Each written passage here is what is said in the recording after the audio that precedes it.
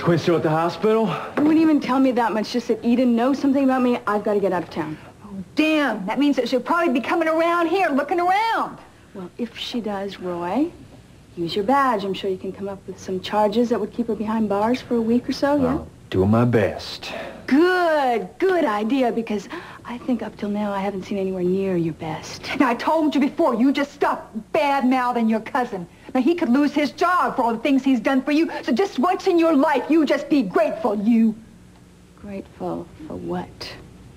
It's because of him Robert got away. The one thing I ask you to do, you can't deliver.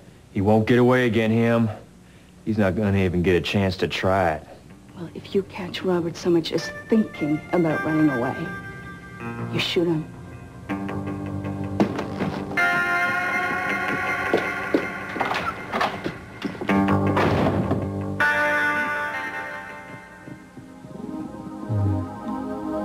didn't mean to wake you, I'm sorry. No. I want to look at you. Can't believe you came all the way down here. You okay?